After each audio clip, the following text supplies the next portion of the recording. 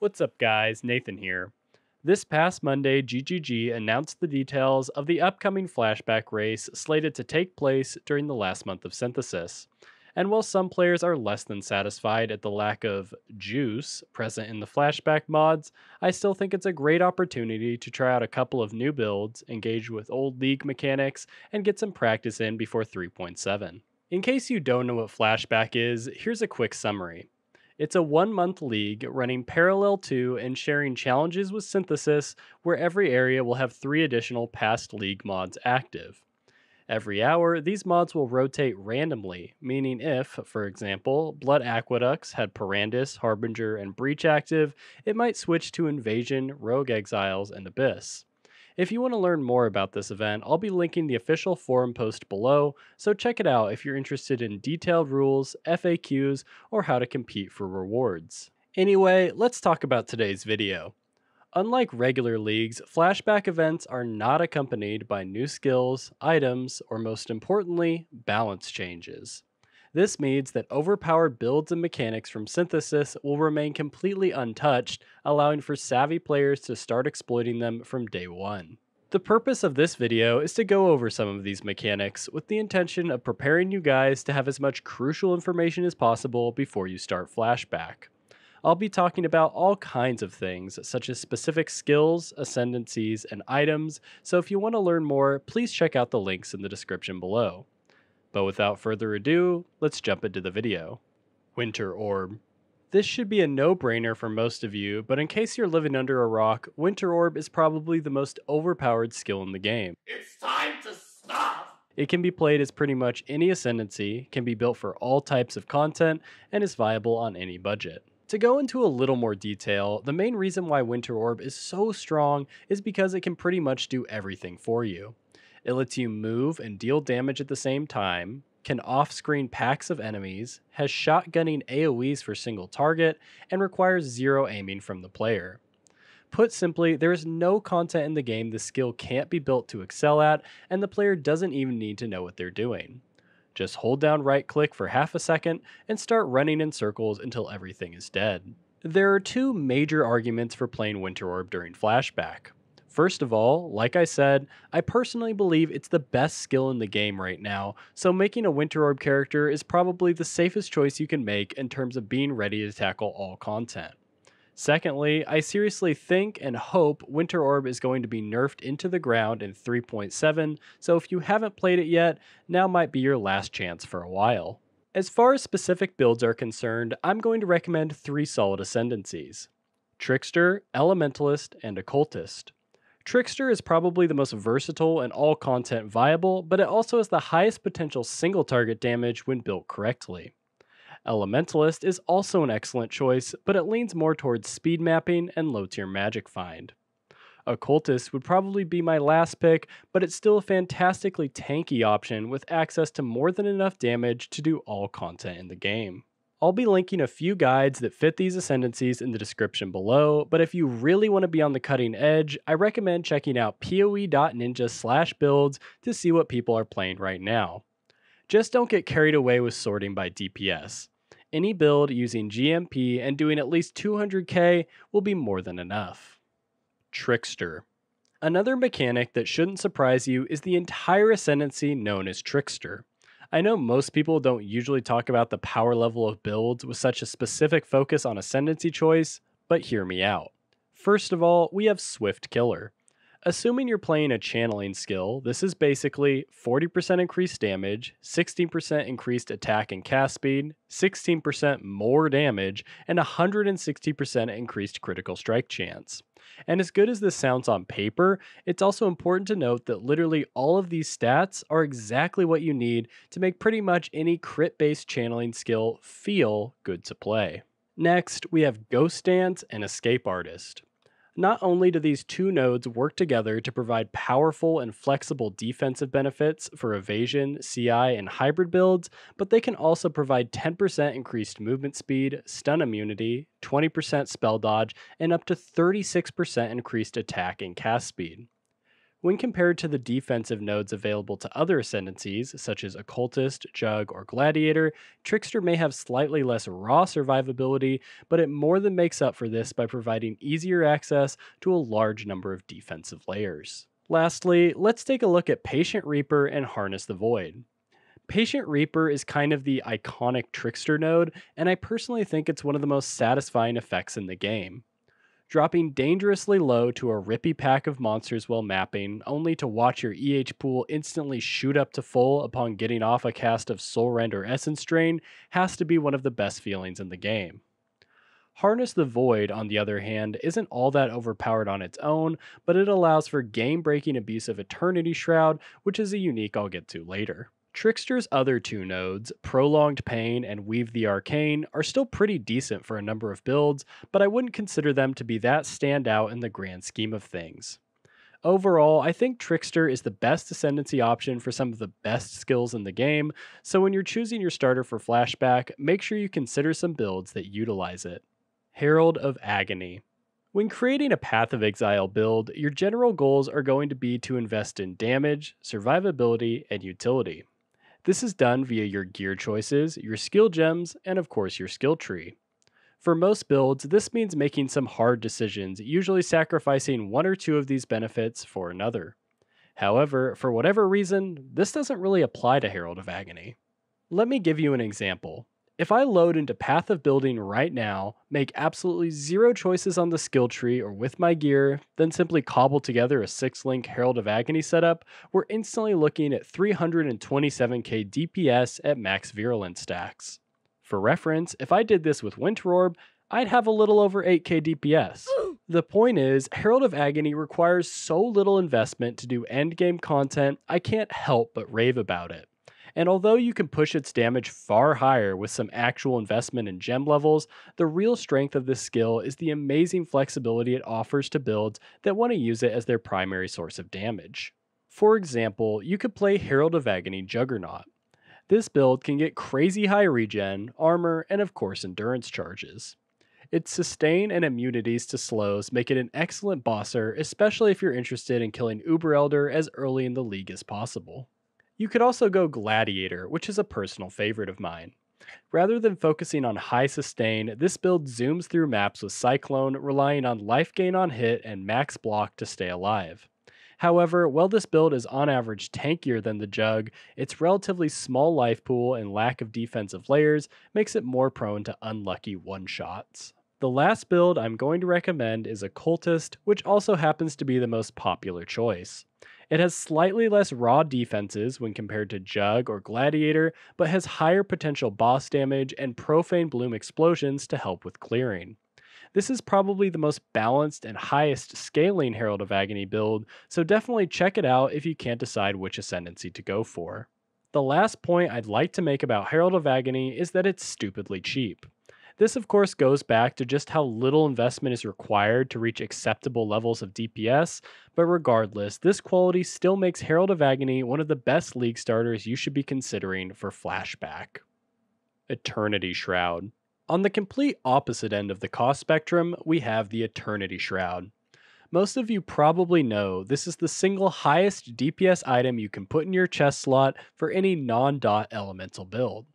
However, after talking to some players in my Discord, I think there are some misconceptions about just how overpowered this item really is. The first and probably least obvious benefit provided by this item is its defensive qualities. Not only does it provide up to 100 life, but it also provides up to 1100 evasion and almost 200 energy shield, which are overall very respectable stats for a unique chest focused primarily on offense. Furthermore, it grants up to 23% chaos resistance and a passive called Glimpse of Eternity, which creates a slowing bubble around you when you're hit. Put all of these factors together and you get a chest with a number of flexible defensive bonuses, especially for hybrid builds. The next two mods are the ones pretty much everyone notices right away. Gain up to 5% of elemental damage as extra chaos damage per Shaper item equipped, and hits ignore enemy monster chaos resistance if all equipped items are Shaper items. This means up to 50% of elemental damage gained as extra chaos, as well as the bit about ignoring chaos resistance, which is actually pretty relevant against endgame bosses.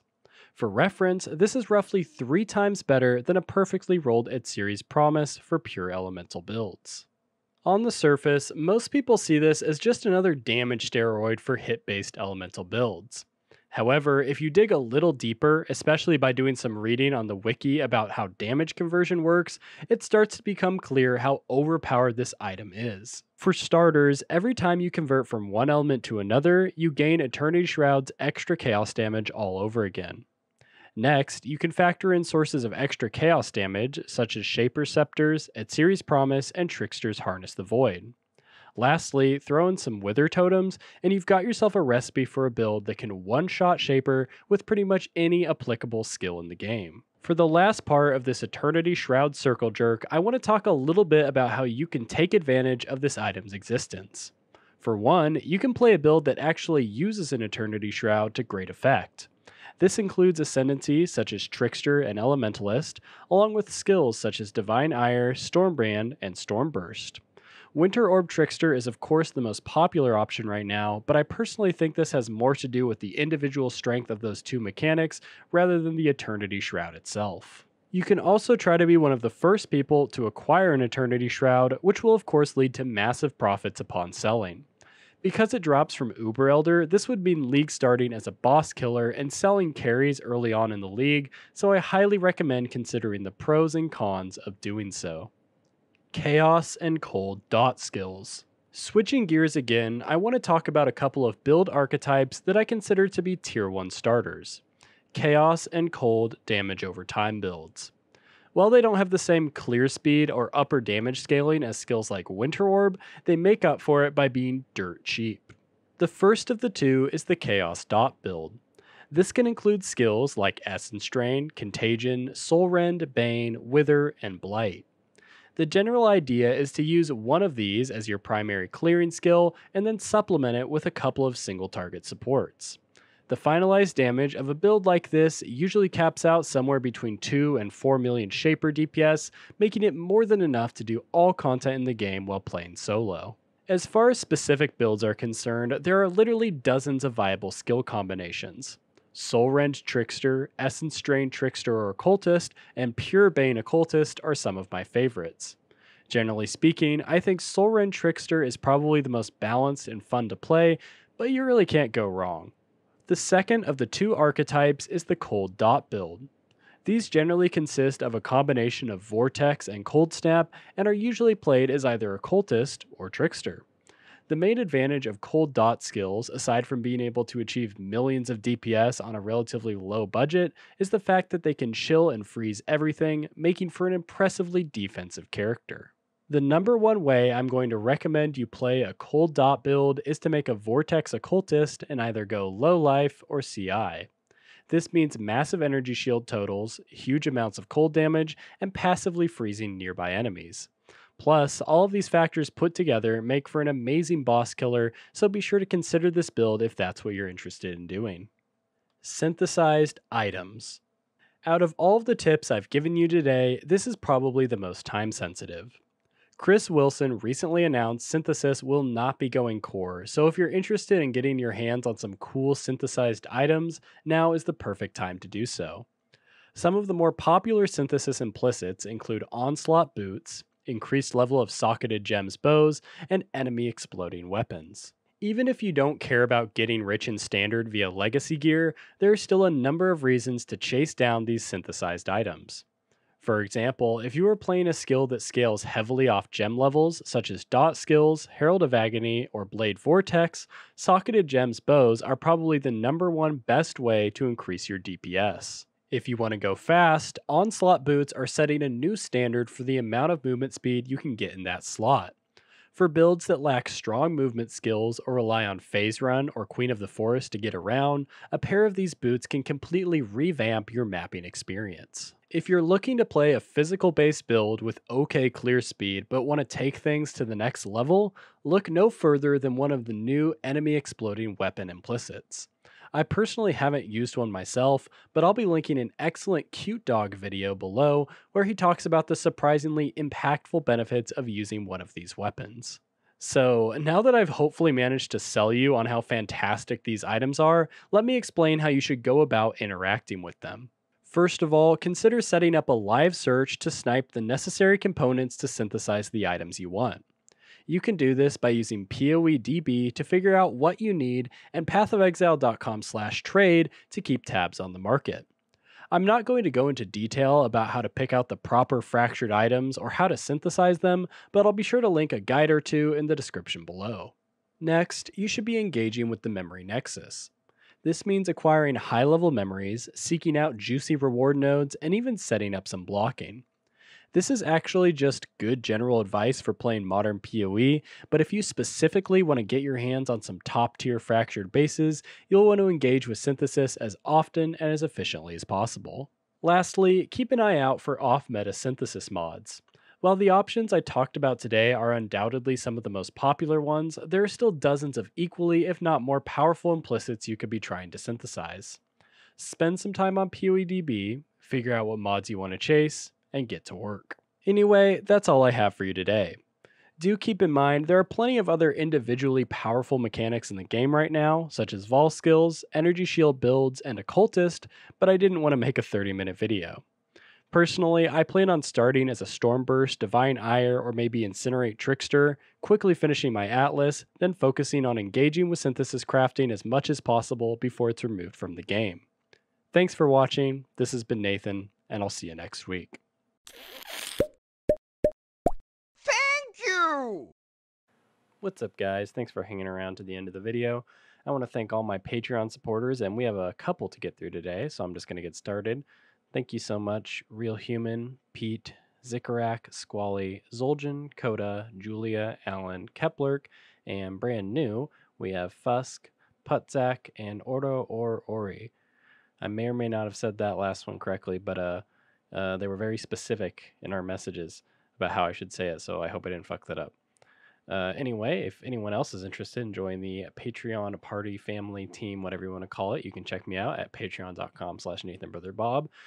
You can also check out my Instagram that my girlfriend is keeping updated for me on a relatively sort of regular basis, and that's at NathanWalkerYT.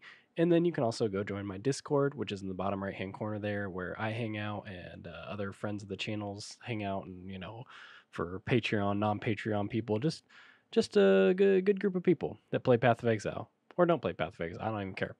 Anyway, thank you for hanging around, and I'll see you next week. Oh, and good luck in Flashback.